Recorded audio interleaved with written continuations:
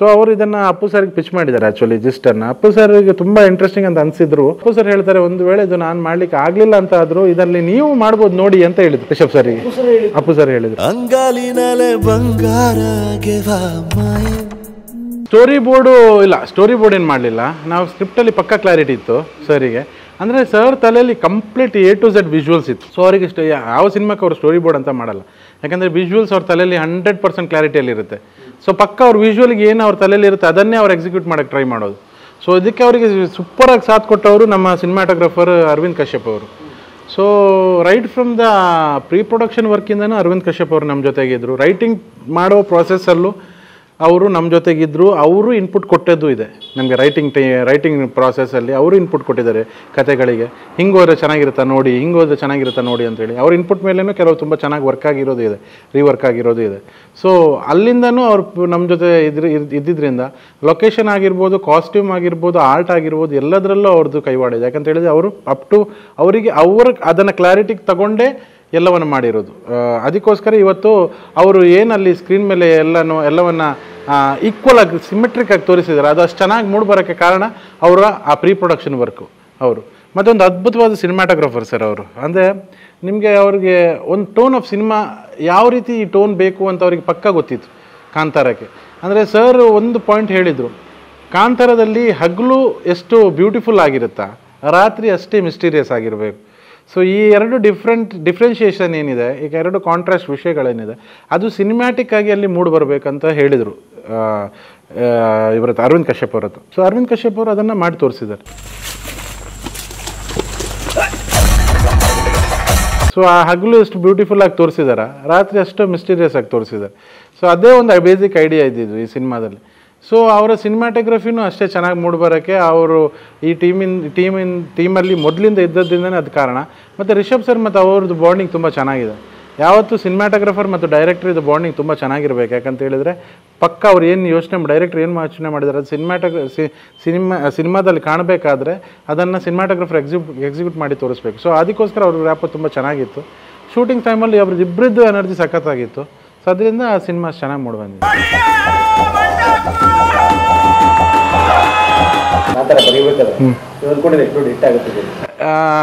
ನಾನು ಹಾನೆಸ್ಟ್ ಆಗಿ ಹೇಳ್ಬೇಕಾದ್ರೆ ನನಗೆ ಒಂದು ಐಡಿಯಾ ಇತ್ತು, ದೊಡ್ಡ ಹಿಟ್ ಆಗುತ್ತೆ ಅಂತೇಳಿ. ಬಟ್ ಚೆನ್ನಾಗಿ ಒಂದು ಬ್ಲಾಕ್ ಬಸ್ಟರ್ ಆಗುತ್ತೆ ಸಿನಿಮಾ ಅಂತ ಐಡಿಯಾ ಇತ್ತು. ಎಲ್ಲ ಕಂಪ್ಲೀಟ್ ಫೈನಲ್ ವರ್ಷನ್ ಆದ ನಂತರ ನನಗೊಂದು ಐಡಿಯಾ ಇತ್ತು, ಇದು ಸಿನಿಮಾ ವರ್ಕ್ ಆಗುತ್ತೆ, ಒಂದು ಚೆನ್ನಾಗಿರೋ ಬ್ಲಾಕ್ ಬಸ್ಟರ್ ಆಗುತ್ತೆ ಈ ಸಿನಿಮಾ ಅಂತೇಳಿ. ಬಟ್ ಇವತ್ತೇನಾಗ್ತಿದೆ ಅದು ಡೆಫಿನೆಟ್ಲಿ ಅದು ನಮ್ಮ ಕೈಯಲ್ಲಿಲ್ಲ ಸರ್. ಅದು ಅಂದರೆ ಅದು ಏನೋ ಆಗ್ತಾಯಿದೆ, ಅದು ನಮ್ಗೆ ಗೊತ್ತಿಲ್ಲ ಅದು ಏನಾಗ್ತಿದೆ ಅಂತೇಳಿ. ನಮಗೆ ಅದ್ರ ಬಗ್ಗೆ ಹೇಗೆ ಯಾರಾದರೂ ಕೇಳಿದರೆ ಸಿನಿಮಾ ಹಿಟ್ಟಲ್ಲ ಹೆಂಗೆ ಅನ್ನಿಸ್ತಿದೆ, ನಮಗೆ ಗೊತ್ತಾಗ್ತಿಲ್ಲ. ನಮ್ಗೆ ಹೆಂಗೆ ಅನ್ನಿಸ್ತಿದೆ ಅದನ್ನು ನಾವು ಹೆಂಗೆ ಆ ಎಕ್ಸ್ಪೀರಿಯನ್ಸನ್ನು ಹೆಂಗೆ ಶೇರ್ ಮಾಡಬೇಕಂತನೂ ಗೊತ್ತಾಗ್ತಿಲ್ಲ ನಮಗೆ. ಒಳಗಡೆ ಖುಷಿ ಇದೆ, ಆದರೆ ಆಶ್ಚರ್ಯನೂ ಇದೆ, ಇದು ಏನಾಗ್ತಿದೆ ಇದು ಅಂತೇಳಿ. ಆ ರೀತಿಯೂ ಆಗ್ತಿದೆ. ಅದೇ ನಾನು ಹೇಳೋದಲ್ಲ, ಬರಿಬೇಕಾದ್ರೆ ನಮ್ಗೆ ಗೊತ್ತಿತ್ತು ಇದು ನಾವು ಬರೆದಿದ್ದು ಅಂತೇಳಿ. ಈಗ ನಮ್ಗೆ ಆಗ್ತಾಯಿದೆ ಇದು ನಾವು ಬರೆದಿದ್ದಲ್ಲ. ಈಗಲೂ ನೆನಪಾಗ್ತಿಲ್ಲ ಕೆಲವು ಸೀನ್ಗಳನ್ನು ಸಿನಿಮಾದಲ್ಲಿ ನೋಡಬೇಕಾದ್ರೆ, ಇದನ್ನು ಆ್ಯಕ್ಚುಲಿ ನಾವು ಬರೆದಿದ್ದ, ಇದು ಹೆಂಗೆ ಬಂತು ನಮ್ಮ ತಲೆಯಲ್ಲಿ ಇದು ಅಂಥೇಳಿ ಆ ರೀತಿ ಬರುತ್ತೆ. ಸೊ ಮೋಸ್ಟ್ಲಿ ಎಲ್ಲಿಂದನೂ ಒಂದು ನೇಚರಿಂದನೇ ಅದು ನಮ್ಮ ತಲೆಗೆ ಬಂದು ಅದು ಅಲ್ಲಿಗೆ ಬಂದಿರೋದಂತ ಅನಿಸ್ತೈತೆ ಈಗ ನೋಡಬೇಕಾದ್ರೆ ಆ ಕೆಲವು ಸೀನ್ಗಳು, ಕೆಲವು ಎಲಿಮೆಂಟ್ಸ್ಗಳು. ಸೊ ಇವತ್ತಿಗೂ ಅದು ಕ್ರೆಡಿಟ್ ನನಗಂತೂ ತಗೊಳಕ್ಕಾಗ್ತಿಲ್ಲ ಈ ಸಿನಿಮಾ ನಮ್ಮಿಂದ ಆಗಿದ್ದು ಅಂತೇಳಿ. ಏನೋ ಒಂದು ಎಕ್ಸ್ಟರ್ನಲ್ ಫೋರ್ಸು ರಿಷಬ್ ಸರಿಗೆ ಪ್ರೇರಣೆ ಮಾಡಿದೆ, ಅಲ್ಲಿಂದ ಒಂದು ಸಿನಿಮಾ ಆಗಿದೆ ಅಷ್ಟೇ. ನಾವು ಪಾರ್ಟ್ ಆಫ್ ಇಟ್ ಅಷ್ಟೇ. ದೊಡ್ಡ ಹಿಸ್ಟ್ರಿ ಆಗಿದೆ, ಅದರ ಬಗ್ಗೆ ತುಂಬ ಹೆಮ್ಮೆ ಇದೆ, ಒಂದು ಬ್ಲೆಸ್ಡ್ ಫೀಲಿಂಗ್ ಇದೆ. ಡಿವೈನ್ ಹಿಟ್ ಅಂತ ಹೇಳ್ತಾರಲ್ಲ, ಸೊ ಒಂಥರ ದೊಡ್ಡ ಬ್ಲೆಸ್ಡ್ ಫೀಲಿಂಗ್ ಇದೆ. ಅಂದರೆ ನಾವು ನಂಬಿರೋ ದೇವರುಗಳ ಆಶೀರ್ವಾದ ಇದ್ದಿದ್ದರಿಂದನೇ ನಮಗೆ ಕಾಂತಾರವನ್ನು ಸಿನಿಮಾದಲ್ಲಿ ಒಂದಿಷ್ಟು ದೊಡ್ಡ ಪಾತ್ರ ಆಗಿರ್ಬೋದು, ಅಥವಾ ಎಷ್ಟು ಭಾಗವಾಗಿ ರೈಟರ್ ಆಗಿರ್ಬೋದು, ಅಥವಾ ಡೈರೆಕ್ಷನ್ ಟೀಮ್ ಆಗಿರ್ಬೋದು, ಅಥವಾ ಸ್ಕ್ರಿಪ್ಟ್ ಸೂಪರ್ವೈಸರ್ ಏನೋ ಆಗಿರ್ಬೋದು, ಅದರಲ್ಲಿ ಒಂದಿಷ್ಟು ದೊಡ್ಡ ಒಂದು ಸೇವೆ ಮಾಡೋಕ್ಕೆ ಸಿಗ್ತಲ್ಲ, ಅದು ನಮ್ಮ ಭಾಗ್ಯ ಅಂತ ನಾವು ಹೇಳ್ಕೊಳ್ಬೇಕಷ್ಟೇ. ಯಾಕಂತ ಹೇಳಿದ್ರೆ ಇವತ್ತು ಹಿಟ್ ಅಂತ ಹೇಳಿದ್ರೆ ಅದು ಹೊಂಬಳೆಯವರೇ ಹೇಳ್ತಾರೆ, ಇದು ಯಾವ ರೀತಿ ಹಿಟ್ ಅಂತ ನಮ್ಗೆ ಹೇಳೋಕ್ಕೆ ಬರ್ತಾ ಇಲ್ಲ ಅಂತ ಹೇಳಿ. ಅದಕ್ಕೋಸ್ಕರ ಅದು ಏನಂತ ನಮಗೂ ಗೊತ್ತಾಗ್ತಿಲ್ಲ ಏನಾಗ್ತಿದೆ ಅಂಥೇಳಿ. ನೀವು ಯೂಟ್ಯೂಬ್ ಓಪನ್ ಮಾಡೋಕ್ಕಿಲ್ಲ, ಎಲ್ಲ ಕೆಂಪೆ, ಎಲ್ಲಿ ನೋಡಿದ್ರು ಕಾಂತಾರ ಕಾಂತಾರ ಕಾಂತಾರ. ಎಲ್ಲಿ ಫೇಸ್ಬುಕ್ ಓಪನ್ ಮಾಡೋಕ್ಕಿಲ್ಲ, ಎಲ್ಲ ಕೆಂಪು, ಫುಲ್ಲು ರೆಡ್ಡು. ಮತ್ತು ನಮಗೆ ಕಿವಿಲಿ ಅದು ಕೇಳಿ ಯಾವುದು ವರಾಹ ರೂಪಮ್ಮು ಫಸ್ಟ್ ಟ್ಯಾರ ಅದು ಕೇಳಿ ನಮಗೆ ನಾವು ಒಂದು ದಿವಸ ಒಂದು ಇದು ನೋಡಿದೆ ನಾನು, ಮೀಮ್ಸ್ ನೋಡಿದೆ ನಾನು. ಅದರಲ್ಲಿ ಗ್ರಹಗಳ ಸೌಂಡ್ ಹಾಕಿದ್ರು. ಅಂದರೆ ಸ್ಪೇಸಿಂದ ಬೇರೆ ಬೇರೆ ಗ್ರಹಗಳ ಸೌಂಡ್ ಹೇಗೆ ಕೇಳಿಸ್ತಾ ಇದೆ ಅಂತೇಳಿ. ಸೊ ಜುಪಿಟರ್ ಇದು ಅಂತ ಒಂದು ಸೌಂಡ್ ಬರುತ್ತೆ ನಿಮಗೆ ಸ್ಪೇಸಿಂದ ಕೇಳಿಸುತ್ತೆ. ಅದು ಯಾವುದ್ರಲ್ಲ ಒಂದು ಮೆಷರ್ ಮಾಡಿ ತೆಗ್ದಿರೋದು ಅವರು. ಟ್ರೂ ಒಂದು ಎಲ್ಲ ಗ್ರಹಗಳಿಗೆ ಒಂದೊಂದು ಪ್ಲಾನೆಟಿಗೆ ಒಂದೊಂದು ಸೌಂಡ್ ಇದೆ ನಿಮಗೆ ಸ್ಪೇಸಿಂದ ಆ ಸೌಂಡನ್ನು ಕ್ಯಾಪ್ಚರ್ ಮಾಡಿದ್ದಾರೆ. ಸೊ ಜುಪಿಟರ್ ಇದೊಂದು ಸೌಂಡನ್ನು ಕ್ಯಾಪ್ಚರ್ ಮಾಡಿದ್ದಾರೆ, ಅದನ್ನು ಪ್ಲೇ ಮಾಡ್ತಾರೆ. ಮತ್ತು ಇದರದ್ದು ಮಾರ್ಸ್ ಇದೊಂದು ಸೌಂಡನ್ನು ಪ್ಲೇ ಮಾಡಿದ್ದಾರೆ. ಮತ್ತು ಭೂಮಿದಾಗ್ತಾರೆ, ಭೂಮಿಯಲ್ಲಿ ಇದೇ ಕೇಳ್ತಿರೋದು ನನಗೆ ಅದನ್ನು ನೋಡಿ ಎಷ್ಟು ನಗ್ಲಿಕ್ಕೆ ಬಂತಂತ ಹೇಳಿದ್ರೆ ನನಗೆ ಏನೆಲ್ಲ ಕ್ರಿಯೇಟಿವ್ ಆಗಿ ಮಾಡ್ತಾರಪ್ಪ ಇವರು ಅಂತೇಳಿ. ಅದೇ ರೀತಿ ಆಗಿದೆ ಸರ್ ನಮ್ಮ ಲೈಫು. ಎಲ್ಲಿ ಹೋದ್ರು ಅದೇ ಬಿಟ್ಟರೆ ಬೇರೆ ರಿಂಗ್ ಟೋನು ಅದೇ. ನಾನು ಆ್ಯಕ್ಚುಲಿ ನನ್ನ ರಿಂಗ್ ಟೋನ್ ಅದನ್ನೇ ಇಟ್ಟಿದ್ದೆ. ನಾನು ಎಲ್ಲ ಕಡೆ ಕೇಳಿ ಯಾರು ಫೋನ್ ರಿಂಗ್ ಆಗ್ತಿದೆ ಅಂತಲೇ ಗೊತ್ತಾಗ್ತಿರಲಿಲ್ಲ. ಅದಕ್ಕೆ ಲಾಸ್ಟ್ ಚೇಂಜ್ ಮಾಡಿದೆ ನಾನು ನನ್ನ ರಿಂಗ್ ಟೋನ್ನ. ಸೊ ಅಷ್ಟು ದೊಡ್ಡ ಹಿಟ್ ಆ್ಯಕ್ಚುಲಿ ಸಿನಿಮಾ. ಬ್ಲೆಸ್ಡ್ ಅಷ್ಟೇ ನಾವು. I am very very blessed. ಅಂದರೆ ನನಗೆ ಎಂಟೈರ್ ಟೀಮ್ ಬಗ್ಗೆನೂ ಹೇಳ್ಬೋದು. They are very very blessed to be a part of Kantara. ಬುಳ್ಳನ್ ಬಗ್ಗೆ ಅಂದರೆ ನಮಗೆ ಬರಿಬೇಕಾದ್ರೆ ಗೊತ್ತಿತ್ತು ಬುಳ್ಳ ಕ್ಯಾರೆಕ್ಟರ್ ನಾನೇ ಪ್ಲೇ ಮಾಡ್ತಾ ಇದ್ದೀನಿ ಅಂತೇಳಿ. ಹೌದೌದು, ಫಸ್ಟಿಗೆ ಮಾಡಬೇಕಾದ್ರೆ ಕ್ಯಾರೆಕ್ಟರ್ ಬರಿಬೇಕಾದ್ರೆ ಬೇಸಿಕ್ಲಿ ಇದ್ದದ್ದು ಇಷ್ಟು ಕ್ಯಾರೆಕ್ಟರ್ಗಳು, ಆಮೇಲೆ ಎಲ್ಲ ಕ್ಯಾರೆಕ್ಟರ್ಗಳು ಅದರ ಹಾಗೆ ಬರ್ತಾ ಹೋಯಿತು. ಬೇಸಿಕ್ಲಿ ಬುಳ್ಳ, ರಾಂಪ, ದನಿ, ಸುಂದರ ಇರಲಿಲ್ಲ. ಸುಂದರ ಮತ್ತೆ ಬಂದಿರೋ ಕ್ಯಾರೆಕ್ಟರ್. ಬುಳ್ಳ, ರಾಂಪ, ಶಿವ ಒಂದು 3 ಜನ ಫ್ರೆಂಡ್ಸು. ಅದು ಕ್ಯಾರೆಕ್ಟರ್ ಫಸ್ಟೇ ಇತ್ತು. ಹೆಸರುಗಳಿರಲಿಲ್ಲ. 3 ಜನ ಫ್ರೆಂಡ್ಸ್ ಇತ್ತು, ಹೆಸರು ಇರಲಿಲ್ಲ. ಹೆಸರೆಲ್ಲ ಮತ್ತೆ ಬಂದಿರೋದು. So Kishore sir ಕ್ಯಾರೆಕ್ಟ್ರಿಗೆ, forest officer ಕ್ಯಾರೆಕ್ಟರ್ಗೆ Kishore sir ಫಸ್ಟೇ ಫಿಕ್ಸು. ದಣಿ ಕ್ಯಾರೆಕ್ಟ್ರಿಗೆ ಅಚ್ಯುತ್ ಸರ್ ಫಸ್ಟೇ ಫಿಕ್ಸು. ಸೊ ಇಷ್ಟು ಕ್ಯಾರೆಕ್ಟರ್ಗಳು ಫಸ್ಟಿಂದನೇ ಫಿಕ್ಸ್ ಇತ್ತು. ಸೊ ನಾವು ಏನು ಬರಿತಾ ಇದ್ರು ಅದು ನಮ್ಗೆ ಫಸ್ಟಿಗೆ ಗೊತ್ತಿತ್ತು. ನಾವು ಫೀಲ್ ಮಾಡ್ತಾಯಿದ್ವಿ ಪ್ರತಿಯೊಂದನ್ನ. ರಾಂಪ ಕ್ಯಾರೆಕ್ಟರ್ನ ಪ್ರಕಾಶ್ ತುಮ್ನಾಡ್ ಅವರು ಫೀಲ್ ಮಾಡ್ತಾ ಇದ್ರು ಬರೆಯೋ ಪ್ರಾಸೆಸಲ್ಲಿ. ಬುಳ್ಳ ಕ್ಯಾರೆಕ್ಟರ್ ನಾನು ಫೀಲ್ ಮಾಡ್ತಿದ್ದೆ. ಮತ್ತು ತುಂಬ ಸಲ ನಾನೇ ನರೇಟ್ ಮಾಡಿದ್ದೀನಿ ಸ್ಕ್ರಿಪ್ಟ್ಗಳನ್ನು. ಟೀಮ್ನವ್ರಿಗಾಗಿರ್ಬೋದು, ಹೊಸೊಬ್ರು ಬಂದವ್ರಿಗಾಗಿರ್ಬೋದು, ಆರ್ಟಿಸ್ಟ್ಗಳಿಗಾಗಿರ್ಬೋದು ತುಂಬ ಸಲ ನರೇಟ್ ಮಾಡಿದ್ದೀನಿ. ಸೊ ಎಲ್ಲ ಕ್ಯಾರೆಕ್ಟರ್ ನಂಗೆ ಗೊತ್ತಿತ್ತು, ಎಲ್ಲ ಕ್ಯಾರೆಕ್ಟರ್. ಅದಕ್ಕೋಸ್ಕರ ಸರ್ ನನ್ನನ್ನು ಈ ಸಿನಿಮಾಗೆ ಸ್ಕ್ರಿಪ್ಟ್ ಸೂಪರ್ವೈಸರು ಮಾಡಿದರು. ಅಂದರೆ ಪ್ರತಿಯೊಂದು ಡೈಲಾಗಿಂದ ನನಗೆ ಡೈಲಾಗ್ ಶೀಟ್ ಕೆಲವು ಸರ್ತಿ ಇರ್ತಾನೆ ಇರಲಿಲ್ಲ. ನಾನೇ ಡೈಲಾಗ್ ಕೊಡ್ತಿದ್ದೆ ಎಲ್ರಿಗೂ. ಹಾಗೆ ಅಂದರೆ ಅಷ್ಟು ನರೇಟ್ ಮಾಡಿ ನಾನೊಂದು ಕಮ್ಮಿಯಲ್ಲಿ ಒಂದು 70-75 ಸಲ ಇಡೀ ಸಿನಿಮಾನ ನರೇಟ್ ಮಾಡಿದ್ದೀನಿ ಸರ್. ತುಂಬ ಜನರಿಗೆ ನರೇಟ್ ಮಾಡಿದ್ದೀನಿ. ಅದಕ್ಕೋಸ್ಕರ ನನಗೆ ಡೈಲಾಗ್ ಎಲ್ಲ ಪಕ್ಕ ಗೊತ್ತಿತ್ತು. ಮತ್ತು ಬರ್ದಿರೋದು ನಾವೆಲ್ಲ ಸೇರ್ಕೊಂಡು ಬರ್ದಿರೋದಲ್ಲ. ಸೊ ಡೈಲಾಗ್ಗಳ ಮೇಲೆ ಪಕ್ಕ ನನಗೆ ಇದಿತ್ತು, ಹೋಲ್ಡ್ ಇತ್ತು. ಸೊ ಅದಕ್ಕೋಸ್ಕರ ನನ್ನ ಡೈಲಾಗ್ ಅಂತೂ ನನಗೆ ಅದು ನಾನು ನೋಡಲೇ ಇಲ್ಲ. ನನಗೆ ಅದು ಪಕ್ಕ ಗೊತ್ತಿತ್ತು ನನ್ನ ಡೈಲಾಗ್ ಯಾವುದು ಅಂತೇಳಿ ನನಗೆ. ಅವರು ಈ ಕ್ಯಾರೆಕ್ಟರ್ ನೀವೇ ಮಾಡಿ ಗುರು ಅಂತ ಹೇಳಿದರು ಫಸ್ಟಿಗೆ. ಈ ಕ್ಯಾರೆಕ್ಟರ್ ನೀವೇ ಮಾಡಿ ಅಂತೇಳಿ. ಸೊ ಡೆವಲಪ್ ಆಗ್ತಾ ನಮ್ಗೆ ಗೊತ್ತಿತ್ತು ಈ ಕ್ಯಾರೆಕ್ಟ್ರು ಚೆನ್ನಾಗಿ ಹೋಗ್ತಾ ಇದೆ ಅಂತ ಹೇಳಿ. ಹೌದು. ಆದರೂ ನಾವು ನಮ್ಮ ಕ್ಯಾರೆಕ್ಟರ್ನ ರಿಷಬ್ ಸರ್ ಒಂದೇ ಹೇಳಿದ್ದು, ಈ ಕ್ಯಾರೆಕ್ಟರ್ ನೀವೇ ಮಾಡ್ತಿರೋದು ಇಬ್ಬರು. ಬಟ್ ನೋಡಿ ಈ ಕ್ಯಾರೆಕ್ಟರ್ ತುಂಬ ಫೋಕಸ್ ಎಲ್ಲವೂ ಲಿಮಿಟೇಷನಲ್ಲಿ ಇರಬೇಕು. ಅಂದರೆ ಯಾರನ್ನು ಓವರ್ ಶ್ಯಾಡೋ ಮಾಡಬಾರ್ದು ಯಾವ ಕ್ಯಾರೆಕ್ಟ್ರು. ಅಂದರೆ ನಾವೇ ಮಾಡ್ತಿದ್ದೀವಿ, ನಾವು ರೈಟರ್ಸು, ನಾವು ಇದಕ್ಕೊಂದು ಜಾಸ್ತಿ ಸ್ಪೇಸ್ ಕೊಡೋಣ, ಅದು ಬರಬಾರ್ದು ಯಾವತ್ತು. ನಾವು ಕ್ಯಾರೆಕ್ಟ್ರಿಗೆ ಏನು ಆರ್ಗ್ಯಾನಿಕ್ ಗ್ರೋತ್ ಇದೆ ಅದು ಮಾತ್ರ ಬರಬೇಕು. ಅದಕ್ಕೋಸ್ಕರ ಸಿನಿಮಾದಲ್ಲಿ ಆ ಆರ್ಗ್ಯಾನಿಕ್ ಗ್ರೋತ್ ಪ್ರಕಾರನೇ ಪ್ರತಿಯೊಂದು ಕ್ಯಾರೆಕ್ಟರ್ ಬಂದಿರೋದು.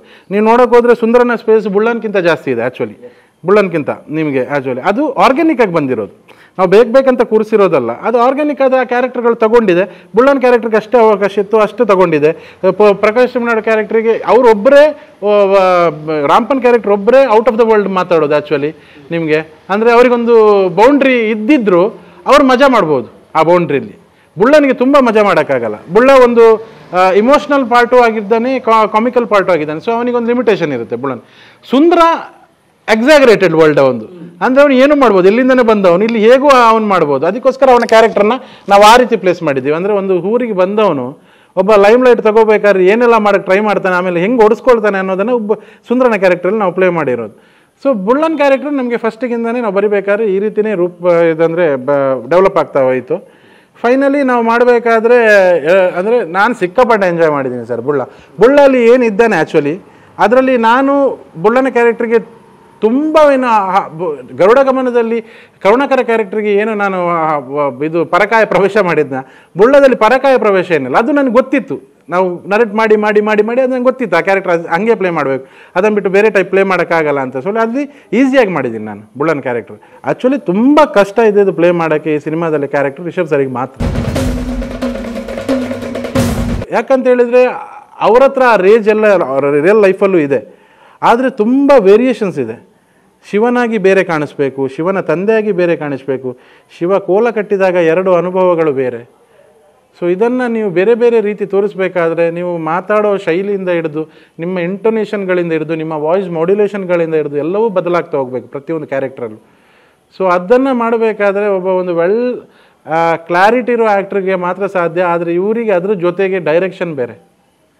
ಸೊ ಆ ಪ್ರಾಸೆಸ್ಸಲ್ಲಿ ಡೈರೆಕ್ಟ್ರಿಗೂ ಆ್ಯಕ್ಟ್ರಿಗೂ ಇರುವ ಒಂದು ಕಷ್ಟ, ಆ್ಯಕ್ಟ್ರಿಗೆ ಅವನದೇ ಆದ ಒಂದು ಕಷ್ಟ ಇರುತ್ತೆ, ಡೈರೆಕ್ಟ್ರ್ ಅವನಿಗೆ ಆದ ಒಂದು ಕಷ್ಟ ಇರುತ್ತೆ. ಅದು ಎರಡನ್ನು ಅವರು ಈಕ್ವಲ್ ಆಗಿ ಬ್ಯಾಲೆನ್ಸ್ ಮಾಡಿ ಒಂದು ತೊಗೊಂಡೋಗಿದ್ದಾರಲ್ಲ, ಅದಕ್ಕೆ ಅವರಿಗೆ ಇವತ್ತು ಆ ರೀತಿಯ ಸಕ್ಸಸ್ಸಿಗೆ ಅವರು ಅದಕ್ಕೆ ಅರ್ಹತೆ ಇದ್ದಿದ್ದು.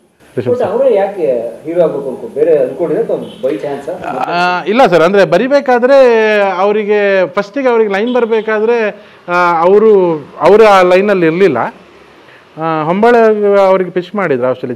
ಜಿಸ್ಟ್ ಬೇಸಿಕ್ ಇದ್ದಿದ್ದು ಅದರಲ್ಲಿ ಫಾರೆಸ್ಟ್ ಆಫೀಸರು ಮತ್ತು ಊರಿನವನ ಮಧ್ಯದಲ್ಲಿರೋ ಈಗೋ ಕ್ಲಾಶಸ್ ಬಗ್ಗೆ ಒಂದು ಸಣ್ಣ ಜಿಸ್ಟ್ ಇದ್ದಿದ್ದು ಅವರು. ಅದನ್ನು ಹೊಂಬಾಳೆ ಅವ್ರು ಪಿಚ್ ಮಾಡಬೇಕಾದ್ರೆ ಅವರು ನೀವು ಮಾಡಿ ಇದನ್ನು ಇಂಟ್ರೆಸ್ಟಿಂಗ್ ಆಗಿದೆ ಅಂತ ಅನಿಸ್ತು ಅವರಿಗೆ. ಸೊ ಅವರು ಸ್ವಲ್ಪ ಅದನ್ನು ಡ್ರಾಫ್ಟನ್ನು ಎಲಾಬ್ರೇಟ್ ಮಾಡಬೇಕಾದ್ರೆ ಅವ್ರಿಗೆ ತಲೆಯಲ್ಲಿ ಬಂದಿದ್ದು ಅಪ್ಪು ಸರ್ನ ಇದರಲ್ಲಿ ಮಾಡಿಸ್ಬೋದಲ್ಲ ಅಂತೇಳಿ, ಅಪ್ಪು ಸರ್ನ. ಸೊ ಅವರು ಇದನ್ನು ಅಪ್ಪು ಸರ್ಗೆ ಪಿಚ್ ಮಾಡಿದ್ದಾರೆ ಆ್ಯಕ್ಚುಲಿ ಜಿಸ್ಟನ್ನು. ಅಪ್ಪು ಸರ್ಗೆ ತುಂಬ ಇಂಟ್ರೆಸ್ಟಿಂಗ್ ಅಂತ ಅನಿಸಿದ್ರು. ಅವ್ರಿಗೆ ಏನಾಯಿತು ಅಂತ ಹೇಳಿದ್ರೆ ಶೂಟಿಂಗ್ ಪ್ರಾಸೆಸ್ ಸೇಮ್ ಟೈಮ್, ಅಂದರೆ ಇವರಿಗೆ ಸೆಪ್ಟೆಂಬರ್ ಅಕ್ಟೋಬರಿಂದ ಸ್ಟಾರ್ಟ್ ಮಾಡಬೇಕಂತ ಇದ್ರು ರಿಷಬ್ ಸರ್. ಆದರೆ ಆ ಟೈಮಲ್ಲಿ ಇವರಿಗೆ ಅಪ್ಪು ಸರಿಗೆ ಪವನ್ ಕುಮಾರ್ ಅವ್ರದ್ದು ದ್ವಿತ್ತನೂ ಅದೇ ಟೈಮಲ್ಲಿ ಶೂಟ್ ಆಗಬೇಕಂತ ಇತ್ತು ಆ್ಯಕ್ಚುಲಿ. ಸೊ ಆ ಡೇಟ್ಸ್ ಕ್ಲಾಶ್ ಆಗುವಂಥ ವೆರಿ ಹ್ಯೂಜ್ ಪಾಸಿಬಿಲಿಟೀಸ್ ಇತ್ತು. ಸೊ ಅಪ್ಪು ಸರ್ ಹೇಳ್ತಾರೆ, ಒಂದು ವೇಳೆ ಇದು ನಾನು ಮಾಡಲಿಕ್ಕೆ ಆಗಲಿಲ್ಲ ಅಂತ ಆದರೂ ಇದರಲ್ಲಿ ನೀವು ಮಾಡ್ಬೋದು ನೋಡಿ ಅಂತ ಹೇಳಿದರು ರಿಷಬ್ ಸರಿಗೆ. ಅಪ್ಪು ಸರ್ ಹೇಳಿದರು, ನೀವು ಮಾಡ್ಬೋದು ನೋಡಿ ಅಂತ ಒಂದು ಪಾಯಿಂಟ್ ಅವರು ಹಾಕಿದ್ದು ರಿಷಬ್ ಸರಿಗೆ. ಅವ್ರ ತಲೆಯಲ್ಲಿ ಆ ಪ್ಲ್ಯಾನ್ ಬಂದಿದ್ದು ನಾನು ಮಾಡ್ಬೋದಲ್ಲ ಇದನ್ನು ಅಂತ ಹೇಳಿ. ಅದಕ್ಕೋಸ್ಕರ ಅವರು ಅದನ್ನು ಯೋಚನೆ ಮಾಡ್ತಾರೆ, ಫೈನಲ್ ಡಿಸೈಡ್ ಮಾಡ್ತಾರೆ, ಓಕೆ ಇದನ್ನು ನಾನು ಮಾಡಿ ಟ್ರೈ ಮಾಡ್ತೀನಿ ಅಂತೇಳಿ. ಹೊಂಬಾಳೆ ಅವ್ರಿಗೆ ಹೇಳ್ತಾರೆ, ಹೊಂಬಾಳೆ ಅವ್ರು ನೀವು ಮಾಡಿ ಅಂತ ಹೇಳ್ತಾರೆ. ಸೊ ಅವರು ಏನು ಸ್ಟಾರ್ಡಮ್ ಬೇಕು, ಇದು ಬೇಕು, ಅದೆಲ್ಲ ಏನಿಲ್ಲ, ನಿಮ್ಮ ಕತೆ ನೀವು ಚೆನ್ನಾಗಿ ಮಾಡ್ತೀರಾ, ನೀವು ಮಾಡಿ, ನಿಮ್ಗೆ ಏನು ಬೇಕು ಅದಕ್ಕೆ ನಾವು ನಿಲ್ತ್ಕೊಡ್ತೀವಿ ಅಷ್ಟೇ ಹೇಳಿರೋದು ಹೊಂಬಾಳೆ ಅವರು. ಸೊ ಅದಕ್ಕೋಸ್ಕರ ರಿಷಬ್ ಸರ್ ಕೂತ್ಕೊಂಡು ಕತೆ ಡ್ರಾಫ್ಟ್ ಮಾಡಬೇಕಾದ್ರೆ ನಾವು ರಿಷಬ್ ಸರ್ನ್ನೇ ತಲೆಯಲ್ಲಿ ಹಿಡ್ಕೊಂಡು ಡ್ರಾಫ್ಟ್ ಮಾಡಿ ನಮ್ಗೆ ಈಸಿ ಆಯಿತು. ಅಂದರೆ ರಿಷಬ್ ಸರ್ ಹೆಂಗಿರೋದು ರಿಯಲ್ ಲೈಫಲ್ಲಿ ನಮ್ಗೆ ಗೊತ್ತಿದೆ, ನಾವು ನೋಡಿದ್ದೀವಿ, ಅದನ್ನು ಕೇಳಿದ್ದೀವಿ. ಸೊ ಅದನ್ನು ನಾವು ಕ್ಯಾರೆಕ್ಟ್ರಿಗೆ ತರೋಕ್ಕೆ ತುಂಬ ಈಸಿ ಆಯಿತು ನಮಗೆ. ಬೇರೆಲ್ಲ ಕ್ಯಾರೆಕ್ಟರ್ಗಳು ಹಾಗೆ ನಾವು ಡೆವಲಪ್ ಮಾಡಿದ ನಂತರ ಬಂದಿರೋದು. ಅವರನ್ನು ನಾವು ಹಾಕಿ ಮತ್ತೆ ಫಿಟ್ ಮಾಡಿರೋದು. ನಮ್ಮ ಎಷ್ಟು ಜನ ಕ್ಯಾರೆಕ್ಟರ್ ನಾವು ಫಸ್ಟಿಂದ ಇದ್ದಿದ್ದರಿಂದ ನಮ್ಮ ಕ್ಯಾರೆಕ್ಟರಿಸ್ಟಿಕ್ಸು ಅದರ ಕ್ಯಾರೆಕ್ಟರಿಸ್ಟಿಕ್ಸ್ನ ಈಕ್ವಲ್ ಆಗಿ ಡೆವಲಪ್ ಮಾಡ್ಕೊಂಡು ನಾವು ಆ ಕ್ಯಾರೆಕ್ಟರ್ನ ಡ್ರಾಫ್ಟ್ ಮಾಡಿರೋದು. ಸೊ ರಿಷಬ್ ಸರ್ ಹಂಗೆ ಮಾಡಿರೋದು ಸಿನಿಮಾ. ಅಂದರೆ ಅವರು ಫಸ್ಟಿಗೆ ಅವ್ರ ತಲೆಯಲ್ಲಿ ಇರಲಿಲ್ಲ, ಆದರೆ ಅಪ್ಪು ಸರ್ ಒಂದು ತಲೆಯಲ್ಲಿ ಹಾಕಿದ್ರು.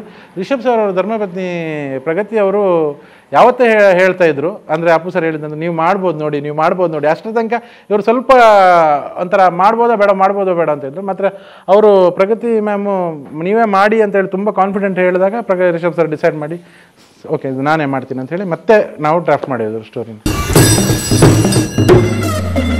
ಫಾರೆಸ್ಟ್ ಆಫೀಸರು ಫಸ್ಟ್ ಹೊಂಬಾಳೆಗೆ ಪಿಚ್ ಮಾಡಬೇಕಾದ್ರೆ ಫಸ್ಟಿಗೆ ಇನಿಷಿಯಲ್ ಸ್ಟೇಜಲ್ಲಿ ಪಿಚ್ ಮಾಡಬೇಕಾದ್ರೆ ಫಾರೆಸ್ಟ್ ಆಫೀಸರ್ ಮತ್ತು ಒಬ್ಬ ಲೀಡ್ ಕ್ಯಾರೆಕ್ಟರ್ ಇದು ಈಗೋ ಕ್ಲಾಶಸ್ ಮೇಲೆ ಇದ್ದಿದ್ದು ಕತೆ. ಒಂದು ಸೂಪರ್ ಅದೊಂದು ಎಲಿಮೆಂಟ್ಸ್ ಇತ್ತು, ಗನ್ ಬ್ಯಾಕ್ ಫೈರ್ದು ಎಲಿಮೆಂಟ್, ಅದರಿಂದ ಕತೆ ಸ್ಟಾರ್ಟ್ ಆಗಿದ್ದು. ನೀವು ಸಿನಿಮಾ ನೋಡಿದರೆ ಗನ್ ಬ್ಯಾಕ್ ಫೈರ್ ಆಗುತ್ತೆ ಮೇಲೆ ಬ್ಯಾಕ್ ಫೈರ್, ಅದರಿಂದ ಕತೆ ಸ್ಟಾರ್ಟ್ ಆಗಿದೆ ಆ್ಯಕ್ಚುಲಿ. ಅಲ್ಲಿ ಒಂದು ಯಾವುದೋ ಒಂದು ಫಂಕ್ಷನಲ್ಲಿ ಹೋಗ್ಬೇಕಾದ್ರೆ ಫ್ರೆಂಡ್ಸ್ ಮತ್ತು ಇವರು ಮಾತಾಡಬೇಕಾದ್ರೆ ಅಲ್ಲಿ ಒಂದು ನಡೆದ ನಿಜ ಘಟನೆನ ಅವ್ರು ಎಕ್ಸ್ಪ್ಲೇನ್ ಮಾಡಬೇಕಾದ್ರೆ ಚೆನ್ನಾಗಿದೆ ಎಲಿಮೆಂಟ್ ಅಂತ ಹೇಳ್ಕೊಂಡು ಇದ್ರ ಮೇಲೆ ರಿಷಬ್ ಸರ್ ತಲೆಯಲ್ಲಿ ಒಂದು ಕತೆ ಹುಟ್ಟಿದ್ದು. ಅದು ಫಾರೆಸ್ಟ್ ಆಫೀಸರ್ ಮೇಲೆ ಕತೆ ಹುಟ್ಟಿ ಅದನ್ನು ಈಗೋ ಕ್ಲಾಶಸ್ ಥರ ಒಬ್ಬ ಮೇನ್ ಲೀಡ್ ಮೇಲೆ ಹೋಗಿ ಈ ರೀತಿ ಏನಾದ್ರು ಮಾಡ್ಬೋದು ಅಂತೇಳಿ ಹೊಂಬಾಳೆ ಅವ್ರಿಗೆ ಪಿಚ್ ಮಾಡಿದಾಗ ಅವ್ರಿಗೆ ಇಂಟ್ರೆಸ್ಟಿಂಗ್ ಅನಿಸಿ ಅವ್ರು ಮಾಡೋಕ್ಕೆ ಹೇಳಿದರು. ನಂತರ ನಾವು ಬರೆಯೋ ಪ್ರಾಸೆಸ್ಸಲ್ಲಿ ನಾವು ಇದೆಲ್ಲ ಬಂದಿರೋದು. ಒಂದು ಈ ಮೇನ್ ಲೀಡನ್ನು ಕೋಲ ಹಾಕೋನ ಒಂದು ಕಮ್ಯುನಿಟಿಯವನಾಗಿದ್ದರೆ ಹೆಂಗಿರುತ್ತೆ, ಅವನು ಹೆಂಗಿದನ್ನು ಟ್ಯಾಕಲ್ ಮಾಡ್ತಾನೆ, ಮತ್ತು majority of people's backward cost ಅವರಾಗಿರಿದ್ರೆ ಹೆಂಗಿರುತ್ತೆ, ಅಥವಾ ಒಂದು ಊರ ಕಡೆ ನಮ್ಮೂರ ಕಡೆನೇ ಕಂಪ್ಲೀಟ್ ನಮ್ಮದೇ ಒಂದು ಕಮ್ಯುನಿಟಿಯಲ್ಲಿ ನಾವು ಇದನ್ನು ಮಾಡಿದರೆ ಹೆಂಗಿರುತ್ತೆ ಅಂತೇಳಿ ಹಲವಾರು ಡಿಸ್ಕಷನ್ ಆದಮೇಲೆ ನಾವೊಂದು ರೌಂಡಪ್ಪಿಗೆ ಬಂದು ಈ ರೀತಿ ನಾವು ಮಾಡಿದಾಗ ನಮಗೆ ದೈವದ ಎಲಿಮೆಂಟ್ಸ್ ಎಲ್ಲ ಬಂದು ಸೇರಿರೋದು ಸಿನಿಮಾಕ್ಕೆ. ಸೆಕೆಂಡ್ ವರ್ಷನಲ್ಲಿ ಬಂದಿದೆ. ಹಾಂ, ಹಲವು ವರ್ಷ. ಸೆಕೆಂಡ್ ವರ್ಷನ್ ಆದಮೇಲೆ ತುಂಬ ವರ್ಷನ್ ಆಗಿದೆ, ಕ್ರಿಸ್ಪ್ ಆಗಿದೆ, ಶಾರ್ಪ್ ಆಗಿದೆ. ಆದರೆ ಫಸ್ಟ್ ವರ್ಷನಲ್ಲಿ ಅದಿರಲಿಲ್ಲ. ಸೆಕೆಂಡ್ ವರ್ಷನ್ ಬರಬೇಕಾದ್ರೆ ಈ ಎಲ್ಲ ಎಲಿಮೆಂಟ್ಸ್ ಎಲ್ಲ ಬಂತು. ಲೈವ್ ರೆಕಾರ್ಡಿಂಗ್ ಮಾಡಿರೋದು. ಇಲ್ಲೇ ಒಂದು ಶಕ್ತಿನಗರ ಅಂತ ಒಂದು ಪ್ಲೇಸ್ ಇದೆ, ಅಲ್ಲಿ ಕಲಾಂಗಣ ಅಂತ ಒಂದು ದೊಡ್ಡ ಹಾಲ್ ಇದೆ, ಅದು ಸ್ಟೇಜ್, ಅದು ಓಪನ್ ಸ್ಟೇಜ್ ಅದು. ಸೊ ಅಲ್ಲಿ ನಾವು ಲೈವ್ ರೆಕಾರ್ಡಿಂಗ್ ಮಾಡಿರೋದು. ನಮ್ಮ ಮಂಗಳೂರು, ಕರಾವಳಿ ಸುತ್ತಮುತ್ತ, ಆಸುಪಾಸು, ಕುಂದಾಪುರ ಎಲ್ಲ ಕಡೆಯಿಂದ ಈ ಫೋಕ್ ಇನ್ಸ್ಟ್ರೂಮೆಂಟ್ಗಳನ್ನು ಬಾರಿಸೋರನ್ನೆಲ್ಲನ್ನ ಕರೆಸಿ ನಾವು ಲೈವ್ ರೆಕಾರ್ಡಿಂಗ್ ಮಾಡಿಸಿ ಬೇಕಾಗಿರೋ ಟ್ಯೂನ್ಗಳನ್ನು ನಾವು ಬೇರೆ ಬೇರೆ ರೀತಿಯಲ್ಲಿ ತೆಗೆಸಿ ರೆಕಾರ್ಡ್ ಮಾಡಿಸಿ ಅದನ್ನು ತಗೊಂಡೋಗಿ ಅದನ್ನು ಮತ್ತೆ ಪ್ರೋಗ್ರಾಮ್ ಮಾಡಿರೋದು. ಇವರು ಅಜನೀಶ್ ಲೋಕನಾಥ್ ಅವರು ಆಮೇಲೆ ಪ್ರೋಸೆಸ್ ಮಾಡಿರೋದು. ವಾ ಪೊರ್ಲಿ ಅಂತ ಒಂದು ಸಾಂಗ್ನ ಇಲ್ಲೇ ನಾವು ಆ್ಯಕ್ಚುಲಿ ಮ್ಯೂಸಿಕ್ನ ನಾವು ರೆಕಾರ್ಡ್ ಮಾಡಿಸಿದ್ವಿ, ಆಮೇಲೆ ಅಲ್ಲಿ ಪ್ರೋಗ್ರಾಮ್ ಮಾಡಿರೋದು, ಸಿಂಗಿಂಗ್ ಎಲ್ಲ ಅಲ್ಲಿ ನಡೆದಿರೋದು, ಇಲ್ಲಿ ಅಲ್ಲ. ಸೊ ಬೇರೆ ಎಲ್ಲ ಇನ್ಸ್ಟ್ರೂಮೆಂಟ್ಗಳ ಒಂದೊಂದು ಟೋನ್ಗಳನ್ನು ಅವರು ಎಲ್ಲ ಬೇರೆ ಬೇರೆ ರೀತಿ ಧ್ವನಿಗಳಲ್ಲಿ ಅವರು ತಗೊಂಡು ಅವರು ಅದನ್ನು ಲೈವ್ ಕ್ಯಾಪ್ಚರ್ ಮಾಡಿ ಆಮೇಲೆ ಅವರಿಗೆ ಹೇಗೆ ಸಿನಿಮಾಕ್ಕೆ ಹೇಗೆ ಬೇಕು ಹಾಗೆ ಅದನ್ನು ಪ್ರೋಗ್ರಾಮ್ ಮಾಡಿರೋದು ಅಲ್ಲಿ. ಸೊ ಬ್ಯಾಕ್ಗ್ರೌಂಡ್ ಮ್ಯೂಸಿಕ್ ಎಲ್ಲ ಹಾಗೆ ನಡೆದಿರೋದು ಮೆಜಾರಿಟಿಯಾಗಿ. ಮತ್ತು ಸಿಂಗಾರ ಸಿರಿಯೇ ಅದು ಕೂಡ ಲೈವ್ ರೆಕಾರ್ಡಿಂಗ್ ಆಗಿರೋದು. ಮತ್ತು ವರಹ ರೂಪಂ ಅದು ಚೆನ್ನೈಯಲ್ಲಿ ಮಾಡಿರೋದು ಅವರು ಲೈವ್ ರೆಕಾರ್ಡಿಂಗ್. ಬ್ಯಾಂಗ್ಳೂರಲ್ಲೂ ಆಗಿದೆ, ಚೆನ್ನೈಯಲ್ಲೂ ಆಗಿದೆ ಲೈವ್ ರೆಕಾರ್ಡಿಂಗ್. ಸೊ ಅವರು ಬ್ಯಾಕ್ಗ್ರೌಂಡ್ ಮ್ಯೂಸಿಕ್ಕಿಗೆ ಆಲ್ಮೋಸ್ಟ್ 1.5 ಮಂತ್ಸ್ ಏನೋ ತೊಗೊಂಡಿದ್ದಾರೆ. ಕೊನೆ ಹಂತದಲ್ಲಿ ನಮಗೆ ಬ್ಯಾಕ್ಗ್ರೌಂಡ್ ಮ್ಯೂಸಿಕ್ ಸಿಕ್ಕಿರೋದು. ಯಾಕಂತ ಹೇಳಿದ್ರೆ ನಾವು ತುಂಬ ಹೆಕ್ಟಿಕ್ ಪ್ರಾಸೆಸ್ ಇತ್ತು ಬ್ಯಾಕ್ಗ್ರೌಂಡ್ ಮ್ಯೂಸಿಕ್ ಮಾಡ್ಸೋಕ್ಕೆ. ಬ್ಯಾಕ್ಗ್ರೌಂಡ್ ಮ್ಯೂಸಿಕ್ ಮಾಡೋ ಹೊತ್ತಲ್ಲಿ ಅಜನೀಶ್ ಲೋಕನಾಥ್ ಅವರು from the day he started a background music till he ended he was on vegetarian. Non veg ಬಿಟ್ಟಿದ್ರು ಅವರು ಕಂಪ್ಲೀಟ್. ಅಂದರೆ ನಾವು ಶೂಟಿಂಗ್ ಪ್ರಾಸೆಸ್ಸಲ್ಲಿ ನಾವೆಲ್ಲ ಬಿಟ್ಟಿದ್ವಿ ನಾನ್ ವೆಜ್. ಅಂದರೆ ಕಾರ್ಡ್ ಸೀಕ್ವೆನ್ಸ್ ಎಲ್ಲ ಶೂಟ್ ಮಾಡ್ಬೇಕಾದ್ರೆ ನಾವು ತಿಂದಿದ್ವಿ. ಆದರೆ ನಾವು ಯಾವಾಗೂ ದೈವದ ಪುರುಷನು, ಕೋಲದ ಪುರುಷನು ಮತ್ತು ಆ ಊರಿದ್ದು ಪುರುಷನ್ ಶೂಟ್ ಮಾಡ್ತಿದ್ವಿ. ಆ ಊರಲ್ಲಿ ಒಂದು ದೈವಸ್ಥಾನ ಕಟ್ಟಿದ್ವಿ. ಅದು ನೋಡೋಕೆ ಹೆಂಗಿತ್ತು ಅಂದರೆ ಒರಿಜಿನಲ್ ದೈವಸ್ಥಾನ ಥರನೇ ಇತ್ತು. ಸೊ ಅದು ಸ್ಟ್ರಿಕ್ಟ್ಲಿ ಇನ್ಸ್ಟ್ರಕ್ಷನ್ ಇತ್ತು. ಅಂದರೆ ಆ ಪ್ಲೇಸೇ ಹಂಗಿತ್ತು. ಅದನ್ನು ಒಂದು ಎನರ್ಜಿ ಇತ್ತು, ಏನೋ ಅದು ಗೊತ್ತಿಲ್ಲ ಅದನ್ನು ಹೇಗೆ ಎಕ್ಸ್ಪ್ಲೇನ್ ಮಾಡ್ಬೇಕಂತೇಳಿ. ಸೊ ಅಲ್ಲಿ ಯಾರೂ ನಾನ್ ವೆಜ್ ತಿನ್ನಬಾರ್ದು ಅಂತ ರಿಷಬ್ ಸರ್ ಇದ್ದು ಸ್ಟ್ರಿಕ್ಟ್ ಇನ್ಸ್ಟ್ರಕ್ಷನ್ ಇತ್ತು. ಜೊತೆಗೆ ಆ ದೈವಸ್ಥಾನ ಇರೋ ಜಾಗದಲ್ಲಿ 1 ಎಕರೆ ಜಾಗ ಇದೆ, ಖಾಲಿ ಜಾಗ. ಅಲ್ಲಿ ಯಾರು ಚಪ್ಪಲಿ ಹಾಕೊಂಡು ಓಡಾಡೋಂಗೂ ಇಲ್ಲ. ಸೊ ಚಪ್ಪಲಿ ಬಿಚ್ಚಿಟ್ಟೆ ಓಡಾಡ್ತಿದ್ದು. ಇವನ್ though it was a set, ನಾವು ಹಂಗೆ ಓಡಾಡ್ತಿದ್ದಿದ್ದು ಅಲ್ಲಿ. ಸೊ ಅದನ್ನು ಅಷ್ಟು ಶುದ್ಧಾಚಾರ ನಾವು ಮೇಂಟೈನ್ ಮಾಡ್ತಾಯಿದ್ವಿ. ಮತ್ತು ನಾವು ಸೆಟ್ಟಲ್ಲಿ ನಾನ್ ವೆಜ್ ತಿಂತಾ ಇರಲಿಲ್ಲ. ಆದರೆ ರಿಷಬ್ ಸರು 1 ತಿಂಗಳು ಮುಂಚೆನೇ ಕಂಪ್ಲೀಟ್ ನಾನ್ ವೆಜ್ ಬಿಟ್ಟಿದ್ರು. ಯಾಕಂತ ಹೇಳಿದರೆ ಅವರಿಗೆ ಎಂಡ್ ಆಫ್ ದ ಶೂಟ್ ಅವರಿಗೆ ಕೋಲ್ ಹಾಕ್ಲಿಕ್ಕಿತ್ತು. ಸೊ ಆ ಶುದ್ಧಾಚಾರ ನಮ್ಮ ಹಿರಿಯರ ಹತ್ರ, ಅದಕ್ಕೆ ಆ ರಿಚುವಲ್ಸನ್ನು ಪಾಲನೆ ಮಾಡೋರ ಹತ್ರ ಏನೆಲ್ಲ ಮಾಡಬೇಕಂತ ಕೇಳಿ ಅವ್ರು ಹೇಳಿದ ಪ್ರಕಾರ ನಾವು ಆ ಶುದ್ಧಾಚಾರನ ಮಾಡಿ ಕೆಲವಾರು ವಿಷಯಗಳನ್ನು ಶೂಟ್ ಮಾಡಿದ್ದೀವಿ ನಾವು.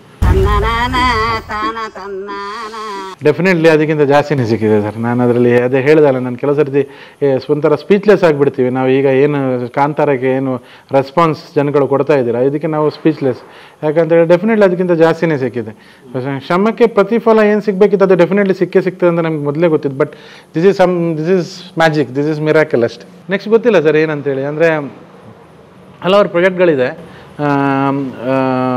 ಲೈನಪ್ಪಲ್ಲಿ, ಪೈಪ್ಲೈನಲ್ಲಿ ಹಲವಾರು ಪ್ರಾಜೆಕ್ಟ್ಗಳಿದೆ. ರಾಜ ಅವ್ರದ್ದು ಆಗಿರ್ಬೋದು, ರಿಷಬ್ ಅವ್ರದ್ದು ಆಗಿರ್ಬೋದು ಇದೆ. ಬಟ್ ಈ ಹೆಂಗೆ ಸಾಧ್ಯತೆಗಳು ನನಗೆ ಇನ್ನೂ ಐಡಿಯಾ ಇಲ್ಲ. ಯಾಕಂತ ಹೇಳಿದ್ರೆ ರೈಟ್ ನಾವು ಕಾಂತಾರದ್ದು ಫ್ಲೋ ಅಲ್ಲಿದ್ದೀವಿ ನಾವು. So once we are out of that ನಾವು most probably we will decide what to do. ಅಂದರೆ ಅವರು ಡಿಸೈಡ್ ಮಾಡ್ಬೋದು. ಅಟ್ ದ ಸೇಮ್ ಟೈಮು ನಂದು ಒಂದು ಪ್ರಾಜೆಕ್ಟ್ ನಾನು ಮಾಡೋದ್ರಲ್ಲಿದ್ದೀನಿ. ನಾನು ಒಂದು ಡೈರೆಕ್ಷನ್ ಇದ್ದು ಒಂದು ಐಡಿಯಾ ಇದೆ. ಸೊ ಹೆಂಗೆ ಕೂಡ ಬರುತ್ತೆ ಅಂತ ಗೊತ್ತಿಲ್ಲ. Just waiting for the better opportunities ಅಷ್ಟೇ. ರಕ್ಷಿತ್ ಸರ್ ಜೊತೆಗೆ ಅಂದರೆ ನಾನು ತುಂಬ ಕ್ಲೋಸಾಗಿ ಅವ್ರ ಹತ್ರ ಮಾತಾಡ್ತೀನಿ ಎಲ್ಲ ಇದೆ. ಬಟ್ ನಾನು ಯಾವುದು ವರ್ಕ್ ಮಾಡಲಿಲ್ಲ ಅವ್ರ ಜೊತೆಗೆ. ತುಂಬ ಸಲ ನಂಗೆ ಸಿಕ್ಕಿದ್ದಾರೆ, ತುಂಬ ಚೆನ್ನಾಗಿ ಮಾತಾಡಿಸ್ತಾರೆ. ಬಟ್ ಪ್ರೊಫೆಷ್ನಲ್ ಆಗಿ ಯಾವ ವರ್ಕು ರಕ್ಷಿತ್ ಸರ್ ಜೊತೆಗೆ ಮಾಡಲಿಲ್ಲ. ನಂದು ರಿಷಬ್ ಸರು ಮತ್ತು ರಾಜ್ ಬಿ ಶೆಟ್ಟಿ ಅವರು, ಇವರಿಬ್ಬರೇ ನನ್ನ ಲೈಫಲ್ಲಿ ಗಾಡ್ ಫಾದರ್ಸ್ ನನಗೆ. ಅವರೇ ನನ್ನನ್ನು, ರಾಜ್ ಅವ್ರದ್ದು ಗರಡಿಯಿಂದ ಹುಟ್ಟಿರೋದು ನಾವು, ರಿಷಬ್ ಅವರು ನಮ್ಮನ್ನು ಬೆಳೆಸಿರೋದು, ರಾಜ ಅವರು ನಮ್ಮನ್ನು ತಿದ್ದೋದು ಅವ್ರು ಬೆಳೆಸೋದು, ನಮ್ಮ ತಿದ್ದೋದು ಅವ್ರು ಬೆಳೆಸೋದು, ಹಿಂಗೆ ನಡೀತಾ ಇರುತ್ತೆ ನಮ್ಮ. ಶ್ರಮಕ್ಕೆ ತಕ್ಕ ಪ್ರತಿಫಲ ಸಿಕ್ಕಿದೆಯಾ ಅಂತ ಕೇಳಿದೆ. ಶ್ರಮಕ್ಕಿಂತಲೂ ಹೆಚ್ಚು ಪ್ರತಿಫಲ ಸಿಕ್ಕಿದೆ ಸರ್ ಅಂತಂದ್ರು. ಶುಭವಾಗಲಿ. ಇದೇ ರೀತಿ ಇನ್ನೊಂದಷ್ಟು ಒಳ್ಳೆ ಸಿನಿಮಾ ಬರಲಿ. ನಮ್ಮ ಶಾನಿಲ್ ಗುರು ಅವರು ಒಂದು ಸಿನಿಮಾ ಡೈರೆಕ್ಟ್ ಮಾಡಕ್ಕೆ ಕೊಟ್ಟಿದ್ದಾರೆ ಸರ್, ಅದಕ್ಕೂ ಒಳ್ಳೆದಾಗಲಿ ಸರ್. All the best. ನನಗೆ ನೀವು ಕೂಡ ಒಂದು ಒಳ್ಳೆ ಸಿನಿಮಾ ಮಾಡೇ ಮಾಡ್ತೀರಿ. ಆಗಲಿ. ಕಾಂತಾರ ನೋಡೋಣ. ನಮಸ್ತೆ. ಕಲಾ ಮಾಧ್ಯಮದ ಎಲ್ಲ ಎಪಿಸೋಡುಗಳು ನಿಮಗೆ ಸಿಗಬೇಕು ಅಂತಂದ್ರೆ ಕಲಾ ಮಾಧ್ಯಮ ಯೂಟ್ಯೂಬ್ ಚಾನೆಲ್ನ ಸಬ್ಸ್ಕ್ರೈಬ್ ಮಾಡಿ, ಬೆಲ್ ಐಕಾನ್ನ ಕ್ಲಿಕ್ ಮಾಡಿ, ತಪ್ಪದೇ ಮಾಡಿ. ಸ್ನೇಹಿತರೆ, ಕಲಾ ಮಾಧ್ಯಮದ ಎಲ್ಲ ಸಂದರ್ಶನಗಳನ್ನು ನೀವೀಗ ಓದಬಹುದು. www.kalamadhyama.com ಈ ವೆಬ್ಸೈಟ್ಗೆ ವಿಸಿಟ್ ಮಾಡಿ ಇಂಟರ್ವ್ಯೂಗಳನ್ನು ಓದಿ. ಓದುವ ಸಂಸ್ಕೃತಿ ಹೆಚ್ಚಾಗಲಿ. ಧನ್ಯವಾದ.